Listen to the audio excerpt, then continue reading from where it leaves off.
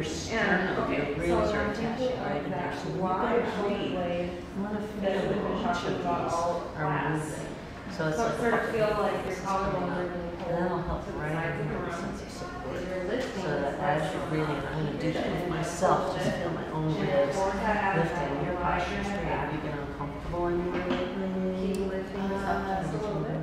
My name is Emory M. Moore Jr., and this is Exercise and Movement Techniques. Today we are here with Dr. Martha Eddy. Thank you so much.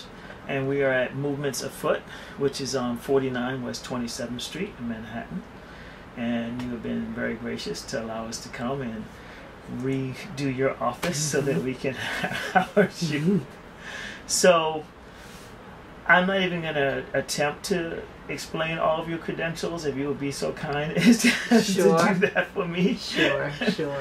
So. Okay, well, quick history. I have a background in dance, as do you, so dance education in particular. Okay. And as I was so fortunate in my college years, undergraduate, to be exposed to somatic education, before it was even termed as such, all right. I became certified in body-mind centering and Laban movement analysis. Body-mind centering sounds familiar to me. Is that Mary Abrams? That actually is Continuum that Okay. she does. Body-mind centering is the work of Bonnie Bainbridge Cohen. Okay. And she was an occupational therapist. She still is an occupational therapist. Okay. But she left the field to develop her own body of work, which is one of the somatic education systems.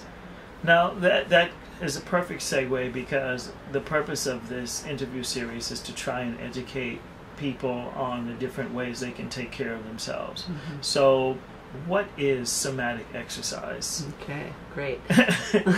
Well, somatic education is an umbrella term for people that discovered from their own experiences, mostly of some kind of disability, that the medical profession could not solve. Okay.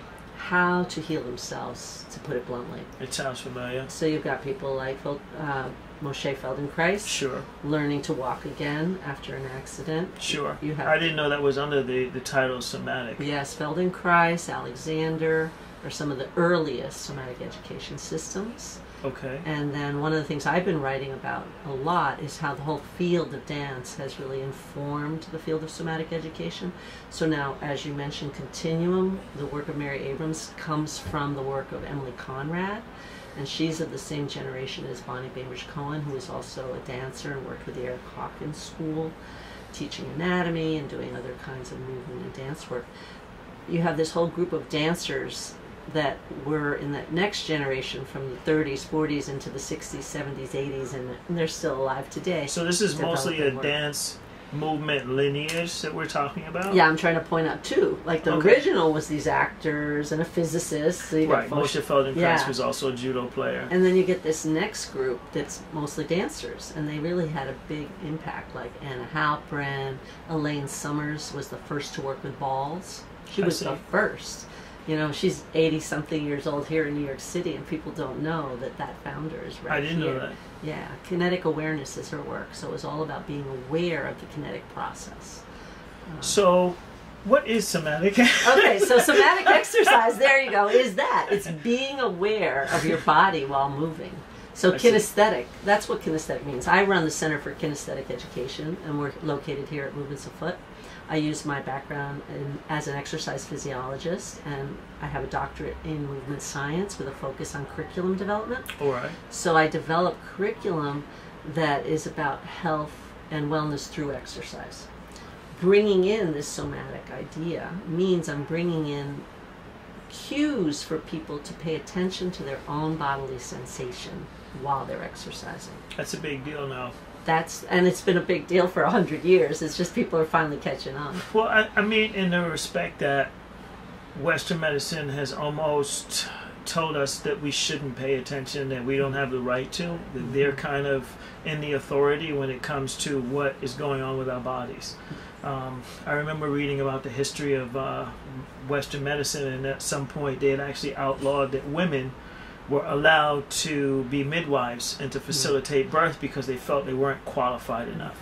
And I was just like, are you kidding me right now? And so I think a little of that, or a lot of that, has spilled into the way that my mother's generation, for instance, you were taught not to question The doctor was the law. What they said went. And now I think because we have more exposure to information, because we have more understanding of iatrogenics, which is the doctors making mistakes and people not making it, that people are taking more responsibility for their own health.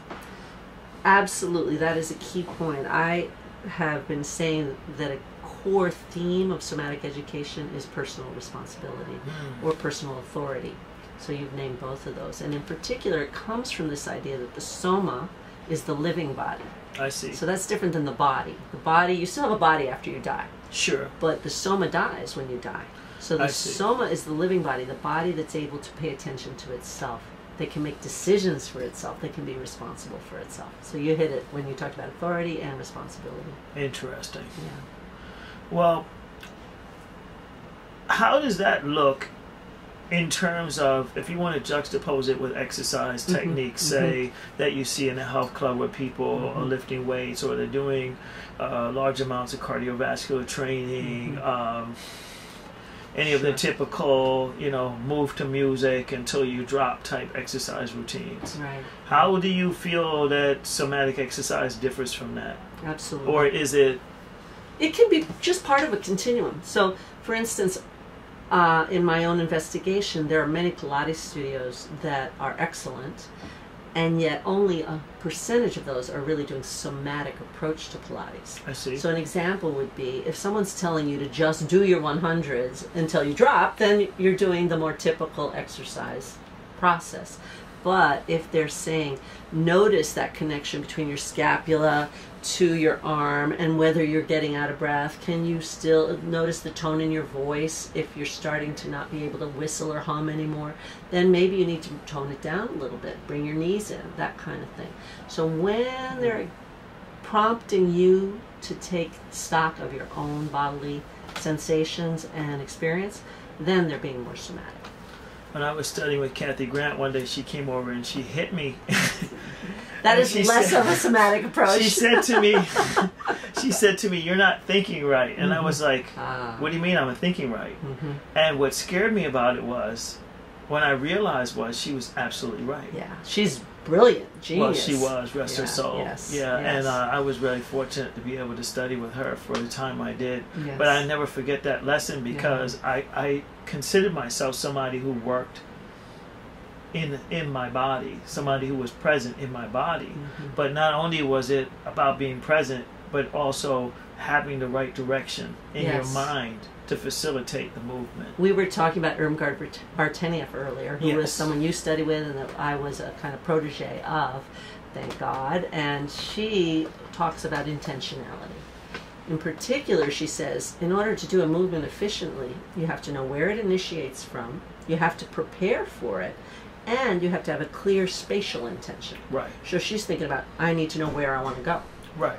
So that's another example of what you're talking about. And Moshe also I wanted to extract that because for people who are not exercise professionals, initiating a movement is something that a lot of people don't really know what it is. What that means. Okay. Yeah, to actually initiate a movement is to figure out where it has to come from to actually come into being. In other words, you're doing something with a purpose, like Pilates technique, supposed to initiate the movements from the center body. And a lot of martial arts have the same kind of thing, a lot of gymnastic approach.